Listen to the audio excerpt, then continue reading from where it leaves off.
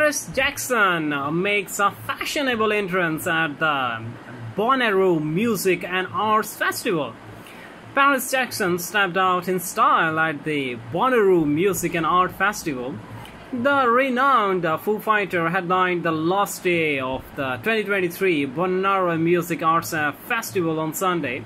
Manchester, Tennessee hosted the festival, which began on Thursday, June 15th. Paris Jackson was one of several musical performers that performed on the stage in the afternoon. Since May, the late King of Pop legend Michael Jackson's daughter has been on the road. While her debut solo studio album, Wilted, was published in November 2020, the singer-songwriter has released a few of new tracks since the release of her EP, The Lost. Jackson, 25, looked like a rock star with a red miniskirt and a white skirt with a rainbow of colorful motifs on the front.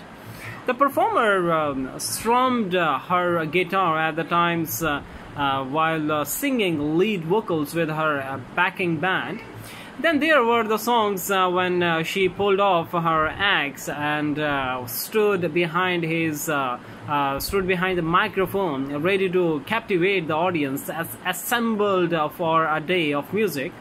Jackson debuted her track Band-Aid ahead of her last tour, which used the soft, hard dynamic between the verses and the chorus, which has been a favored compositional technique with some of the alternative rock bands of yesteryear, such as Nirvana.